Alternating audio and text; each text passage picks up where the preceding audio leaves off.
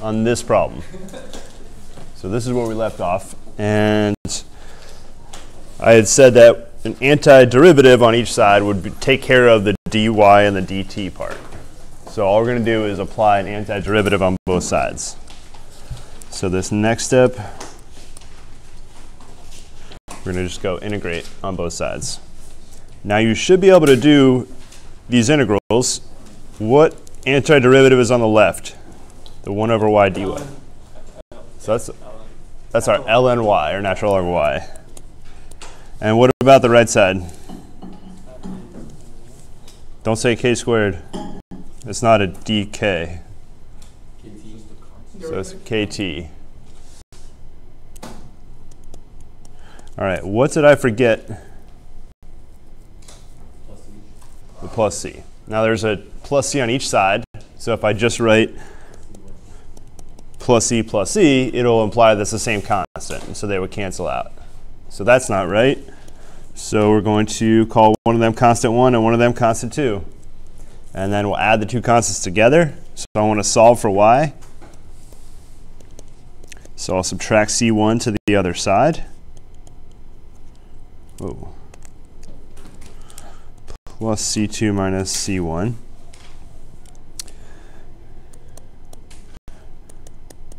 So let's just create another constant, c,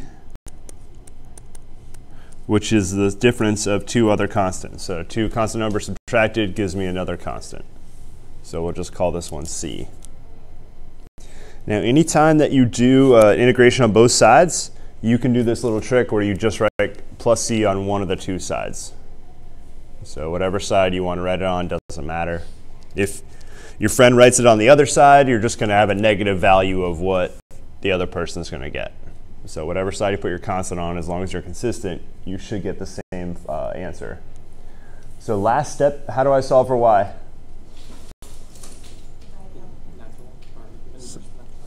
So I have to do the inverse natural log. So it's a function composition here, so I have to unnatural log. So you could either write ln inverse on both sides. So I'm just going to take ln inverse of the whole equation.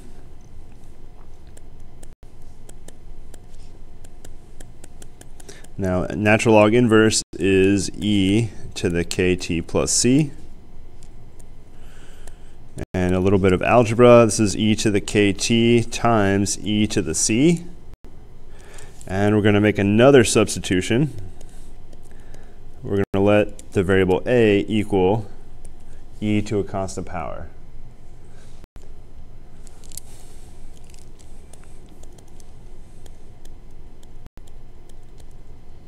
So we're going to be left with a times e to the kt.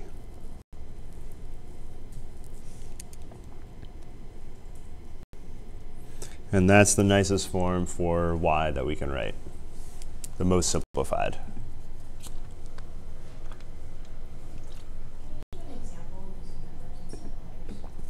Oh, absolutely.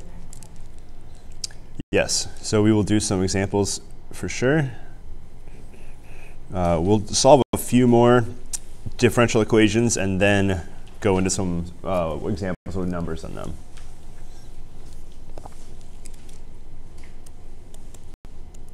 So we'll do our word problems at the end.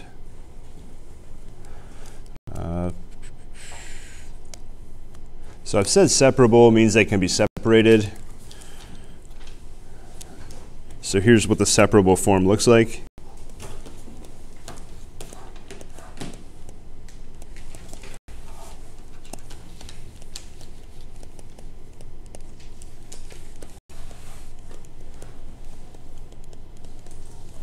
So if you can write it in this form,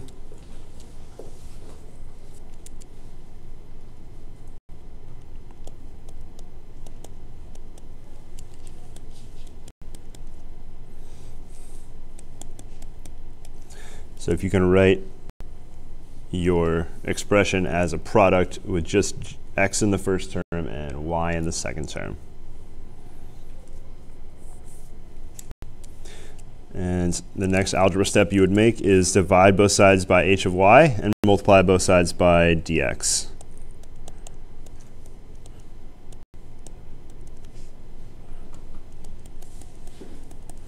and then you integrate. So this is going to be the procedure we're going to follow for all these.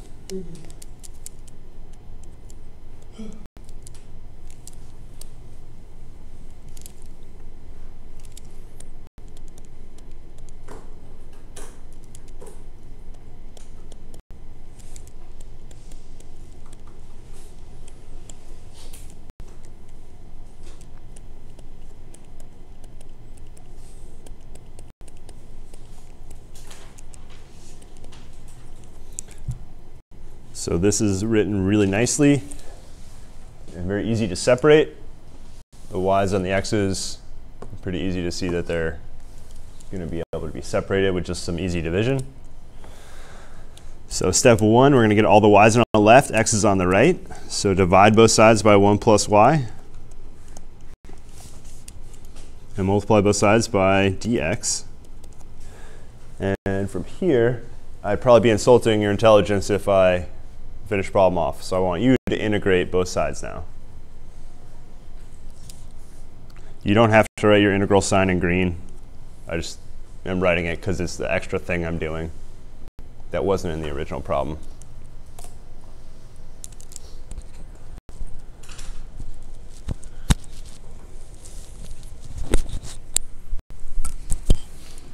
So integrate both sides and solve for y.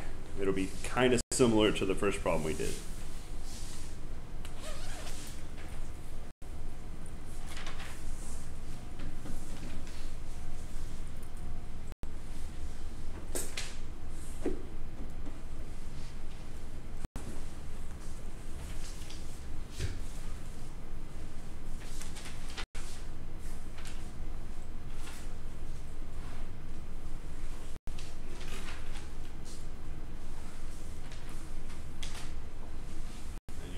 Substitution on the left side.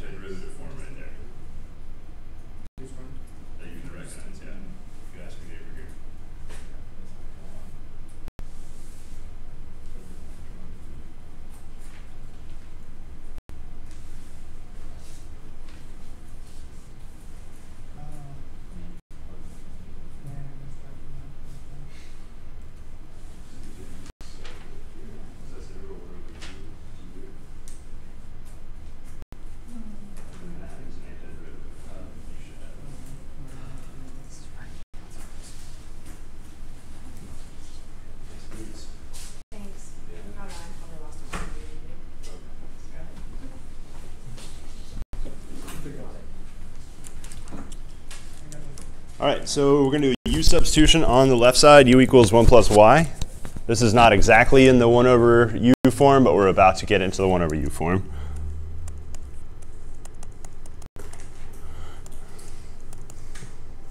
And derivative is just 1 dy. So we're making that substitution. I recommend, if you notice, I try to write my u substitution off to the side so that I don't fill up this area with my u substitution. So I can just keep dropping down doing calculus. So keep your u substitution either off to the side.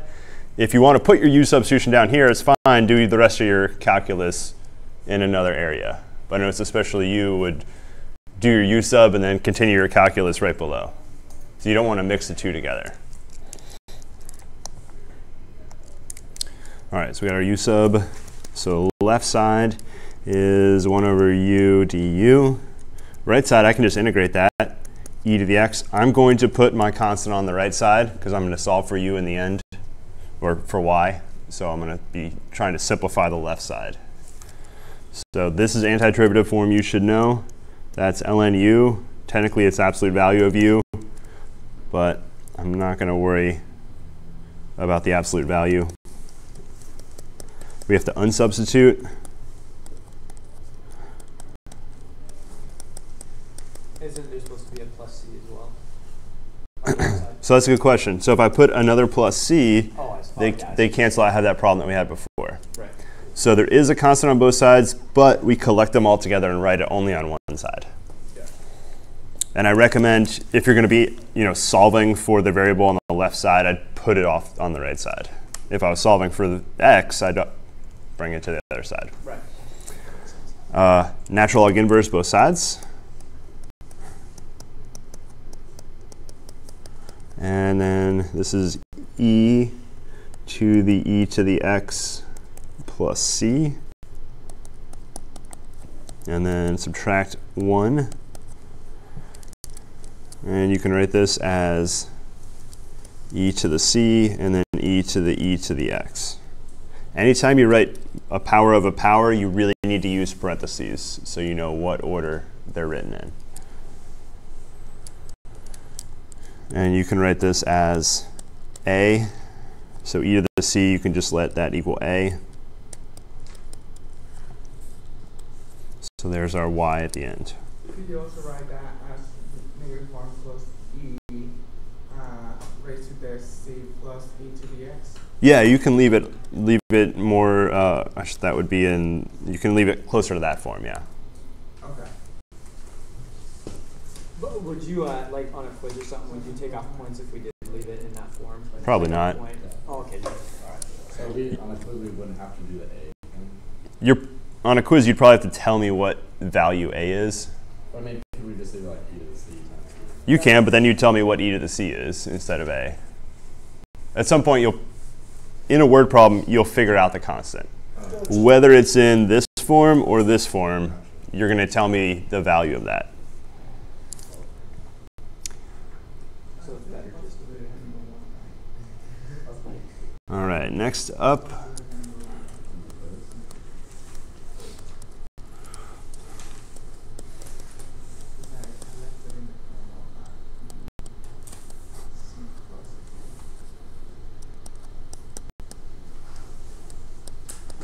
So this one is not in such a nice form, but that's all right. Everything is separable. We're able to get all the x's on one side and the y's on the other side.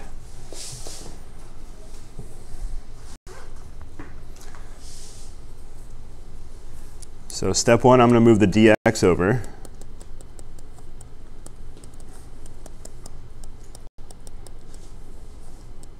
So get all the x's on the right, all the y's on the left. You just do that with some divisions, and then do your best to integrate.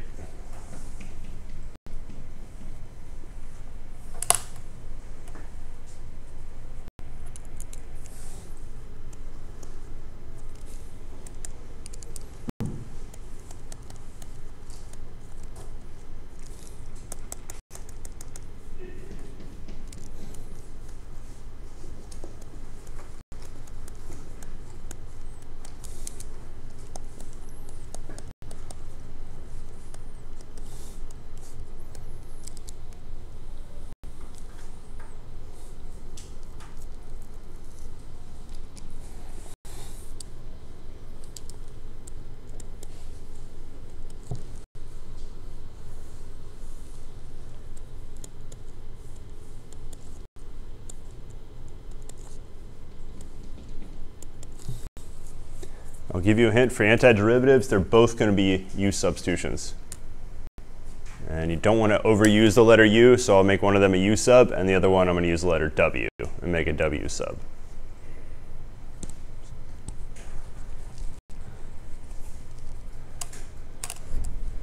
And I'll write the correct U sub on the board, but I won't say it out loud. So don't look up if you want to find it yourself. This will spoil it.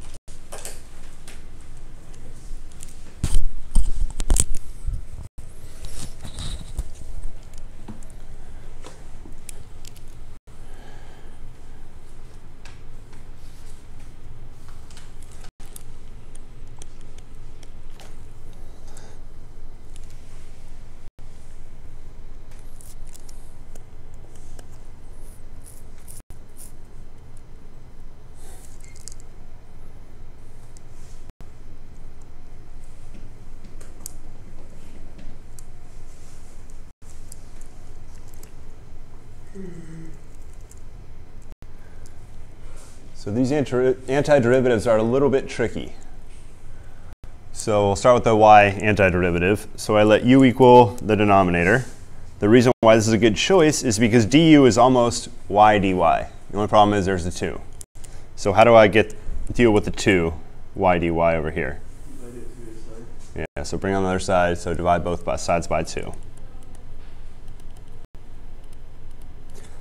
So on the left, we're going to get integral, we get the 1/2 du, and we get 1 over u. So any questions on this substituting in right there? Now I'm going to go to the right side. The right side's actually a little bit more tricky. So I'm going to use a w sub. W is x plus 1.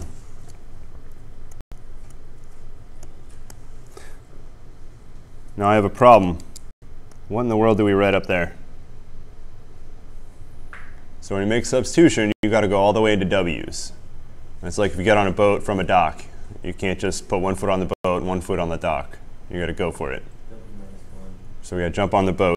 So we're going to do right up here, we're going to solve for x. So I'm going to subtract 1. It's not hard to solve for x. So this means w minus 1 equals x. So where I see x, I'm going to put in w minus 1. Now, still not that easy. Did anybody get past this step? All right, so how do we get past here? We're just going to do some algebra. So I'm going to unadd these fractions, just like that. So it's w over w minus 1 over w. Maybe I'll show the w over w part. So that should be pretty clear as to why they're equal. And then it's just 1 minus 1 over w. And antiderivative 1 is w. Antiderivative 1 over w, that's natural log w. And then we're going to need our plus constant out of there. Left side's pretty straightforward. That's 1/2 ln u. Now we got to unsubstitute everything back out. So I'll do the right side. We got x plus 1 minus ln x plus 1 plus c. On the left side, we said u was y squared plus 1.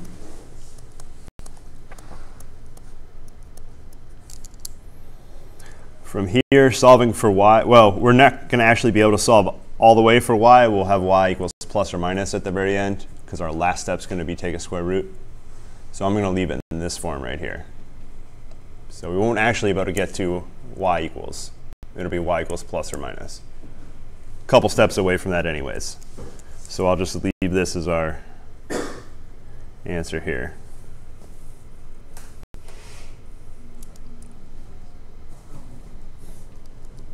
Would that be acceptable on a quiz or web work? If the web work question says solve for y, but a lot of them are just going to say, well, they'll say different things. If it says, what's the equation that this represents, this is the equation. This is one form of that equation.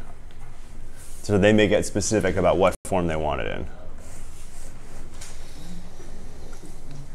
And as for quiz, that would be acceptable if you're running out of time, I suppose? Yeah, so if you're on a quiz, and you're running out of time, or a midterm, don't spend time simplifying. Move on. Simplifying is worth a small part of the points. Me seeing your calculus, you're supposed to demonstrate your calculus skills. Now, if your algebra skills are really low, you're going to have trouble figuring out maybe where things intersect, or turning into a nicer form for calculus. But you can at least do some calculus. So we don't have time to get all the way into this problem, but we'll write it down so we don't have to do that tomorrow or Monday. So these would be all of our story problems or word problems.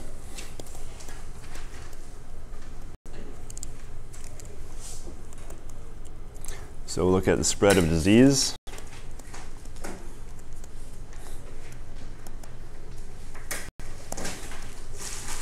So when a disease is properly treated,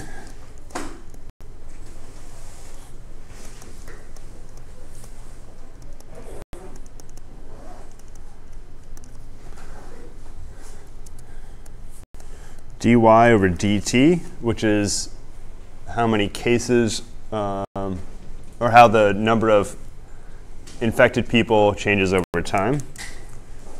So dy dt is proportional to the number of infected people.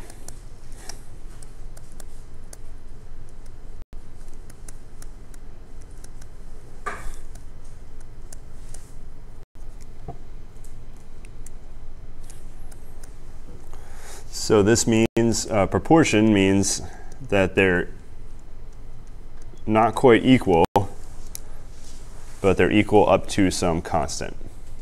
It's called the constant of proportionality. But that proportional just means they're off by a multiple.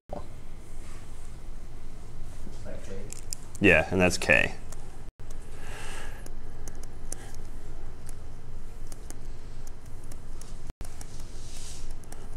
So we're going to figure out what k is. Now when I say, it's a constant of proportionality, not the constant you're going to get. You get another constant when we integrate. So it's not that constant. Depending on the disease and depending on proper treatment, some diseases that spread really, really quickly, this is a big K. Some diseases that don't spread quickly or are treated really well, it's a small k. So it just depends on the different disease and how it's treated. So we have this, and we're going to go ahead and solve for y, but we'll do that on Monday. So it's going to be just like that first example problem we did.